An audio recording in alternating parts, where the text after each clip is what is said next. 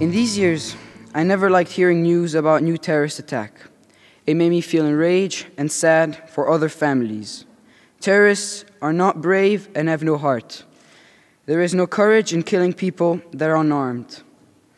Despite the pain that sometimes I feel, what I learned since childhood is that life is stronger than anything, including bombs and fanatic ideology.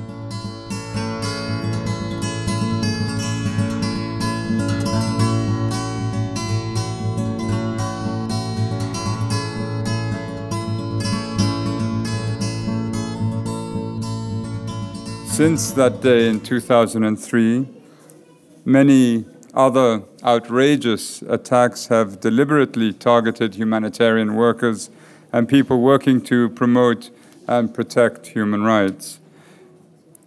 And so it is that on this day, we come together in grief, in sadness, and in anger.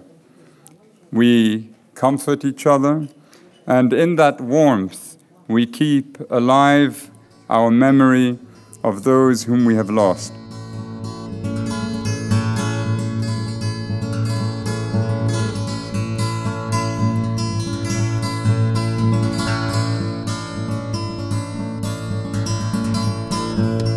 We marvel time and again at the dedication and the courage of our colleagues who work in some of the most dangerous places in the world.